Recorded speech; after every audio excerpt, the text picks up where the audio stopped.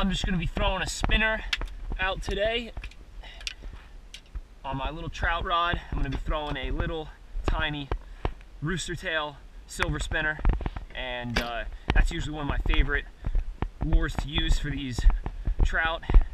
And this is my first spot I'm hitting right here, and it is a deep pool along this stretch of river. It's actually more like a stream, but for whatever reason this little area here got hollowed out and deepened by the flow of the current, and just most of the trout in this little creek here, stream, come into this big giant pool here in front of me.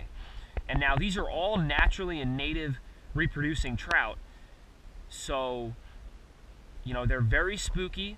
They're not going to be too big either. They're going to be, you know, anywhere from 3-4 inches to up to like 10-12 inches, but occasionally you do get fish into like the 16-17 inch range. I'm going to throw this spinner down there, this little rooster tail spinner, and see if anybody's home. There's always usually a few trout here. Oh, I just saw a trout follow it over here. I just saw a trout. He was, you know, maybe around 6-7 inches, but my first cast was a little crummy, so I'm gonna get it out there into that open water a little more. Bunch of brook trout around. Oh, they're hitting it.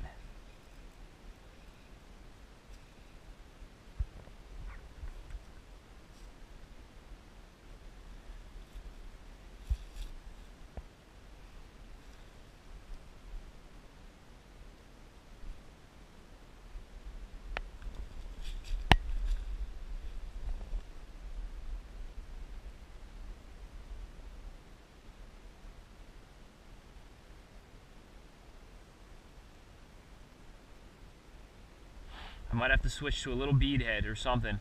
Something a little smaller than this spinner.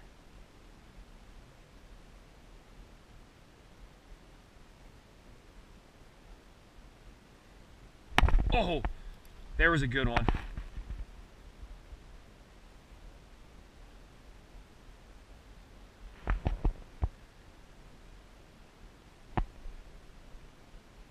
Just had a good bite. I set the hook up on him, and you know, the spinner flew out of the water and went in the tree. Good thing I got it out.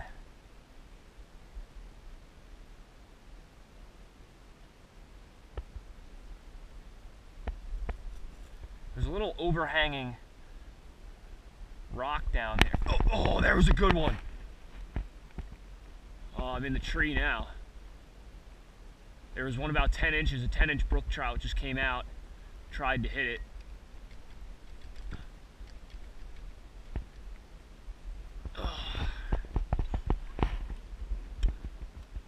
I'm in the tree, and I'm trying not to spook these fish, because when you're in the tree you can easily spook these trout.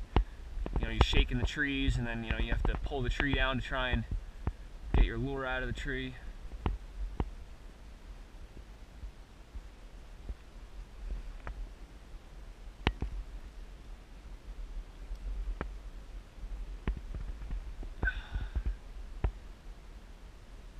That really wrapped around that tree a lot.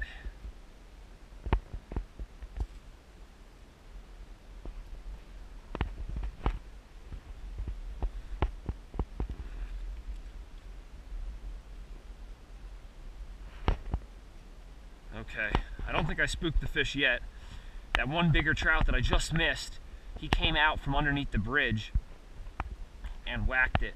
So I'm gonna crouch down a little bit better here so I can see when he comes out. I'm gonna get this trout.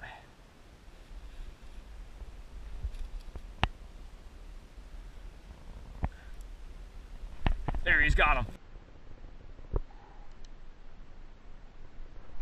There, he's got him. Got him. Nice, pretty, nice brook trout. Whew. I knew I would get him. He missed it the first time, but I retaliated. Got him. What a pretty, beautiful northern New Jersey brook trout. What a gorgeous fish. That's a native little New Jersey brook trout, baby. Woo! I'm gonna get a cool picture, get a nice release on this guy. There he goes. He took off right away. Whew, let's catch some more.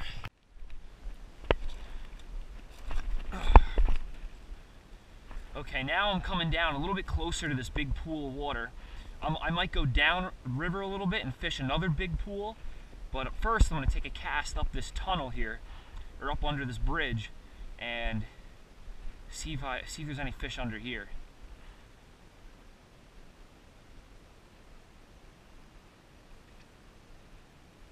Oh, there's another trout right underneath here. He doesn't see me. He doesn't see me. He just sees the spinner. There he is, got him. Woo! That was easy. I can't believe he didn't see me. He just saw the spinner. That's all this little guy saw. He's a feisty little guy. It's pretty pretty brook trout rather. I can't believe I just said rainbow. How gorgeous that fish is. Look at those colors. Brook trout are definitely one of my favorite trout to catch. This is a native fish to New Jersey. They naturally reproduce in this little stream here. Hopefully later today I'll be able to get into some browns and rainbows, because the next two spots I'm going to have some naturally reproducing browns and naturally reproducing rainbows in the river as well.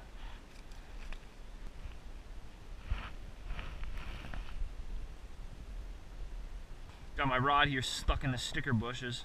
I really hate sticker bushes. I don't even understand what the point of them, their existence is. Now I was just jigging this spinner under this little overhanging concrete bank here. There's this used to be part of the spillway, you know, where the rainwater spills off of the road and comes down into the creek here. But you know, obviously, after many years of wear and tear, it's starting to fall apart, and the river here has undercut this little lip here, and it creates some awesome trout habitat. And that trout was just right underneath this concrete lip. I was going to cast underneath the tunnel, but I decided to, you know, try under this lip real quick. But I'm going to cast underneath this bridge or in this tunnel here, see if there's any trout up here. Alright guys, so most of the fish that are in this pool are pretty spooked. You know, I caught two of the larger fish that were in this pool, so I'm going to leave and head down a little bit down this river to the next deepest pool and see if I can catch a few trout out of there. And maybe by the time I come back up, these fish will be willing to feed. There's actually a whole school of brook trout right here in front of me. There must be 30, 40 fish right here in front of me.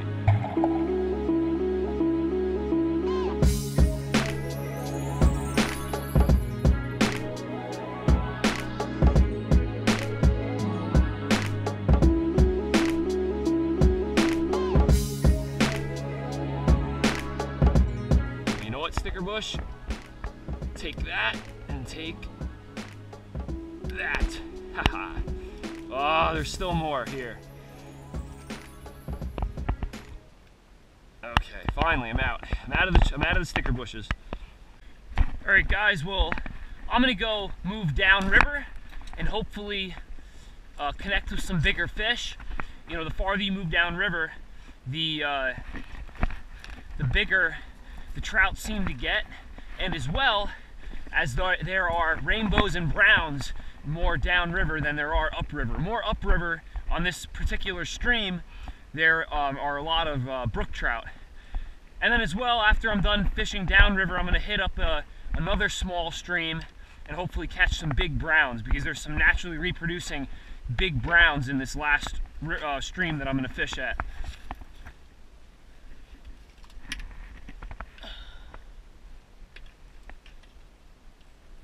Okay, all patting down, let's hit the road.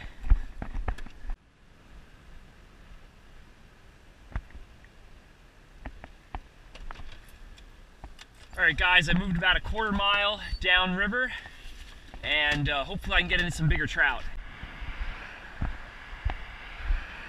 There's usually always a few fish underneath this bridge here. Oh, bad first cast. There we go. Oh! Just had a good brown come out underneath the bridge trying to hit the spinner.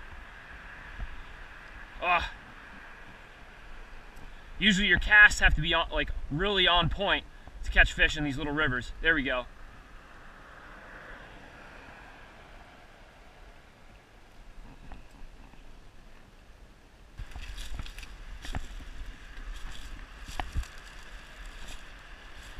Alright guys, I came downriver a little bit more from where I just saw and missed that last fish under that bridge with the white railing.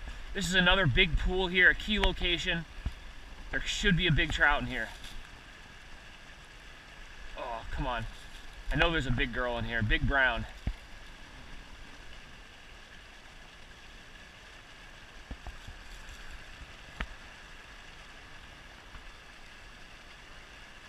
I'm seeing a lot of trout scooting around in here. There's definitely fish in here.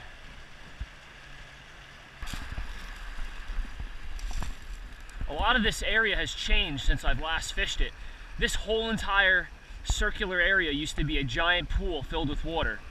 Even up, it used to be 2 feet high above, like along that birdhouse there in the center there. But it all got filled in with sediment and dirt. There's definitely gonna be a trout in here. It looks too good and deep not for there to be a nice brown sitting in here.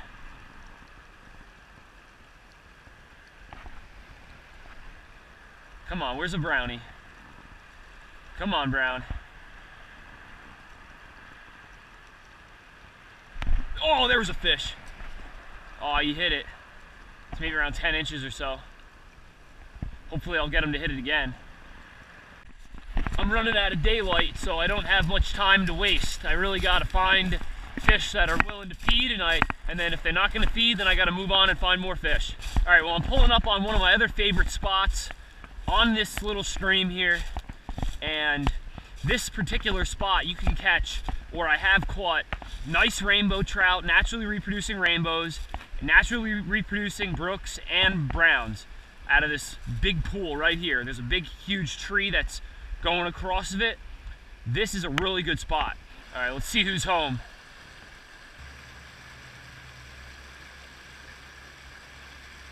There he is. Oh, nice brown trout. Just hanging it in that white water. What a pretty fish. That's why you come down river, guys, right there. I've caught them bigger down here, but remember to wet your hands a little bit, always when you're handling a nice trout. Woo! What a gorgeous, naturally reproducing brown trout here out of northern New Jersey. Woo! Right on the end of the jaw there, on that little silver rooster tail spinner. Woo! Yeah, there's a lot of streams in New Jersey that guys unknowingly don't know that there are native or naturally reproducing trout in. You just got to take, the time out and find the right place. I found this river when I was about 6 or 7 years old fishing with my dad, and I got lucky. It was within biking distance from my house. I was able to catch nice brook and brown trout like this all the time. There he goes.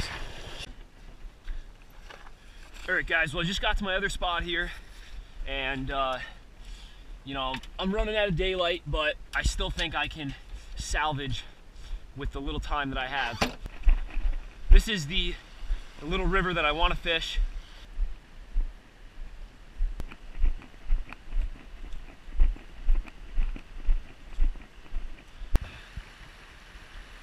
There's always a big fish in this pool here, or at least one that's hungry.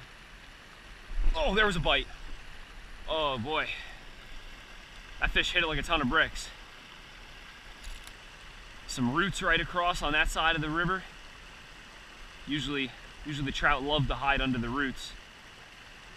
Oh! I just had a big swipe from a nice big brown trout. Really good one. Probably at least 15 inches. Now you guys might be thinking, oh, a 15-inch brown trout's small, but when you're fishing in a little creek or a little stream like this, oh! There he was. They hit so fast, I just missed the nice one.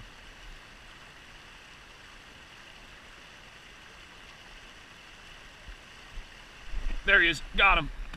Oh, I just got that one. What's something cool about these brown trout is they're a little bit different compared to the other trout from the other stream. They've got bigger red dots and less dots than the other fish out of the other river, out of the first river I fished. That is a gorgeous, very gorgeous brown trout though.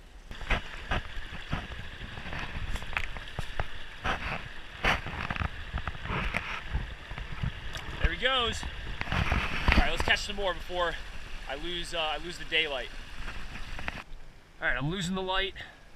Trying to catch one more fish.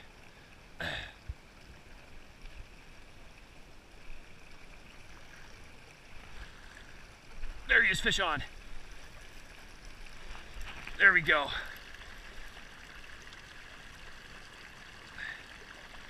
Nice healthy brown trout. He just has a nice yellow belly. I love that. This might be the last fish of the day. Get him back in the water.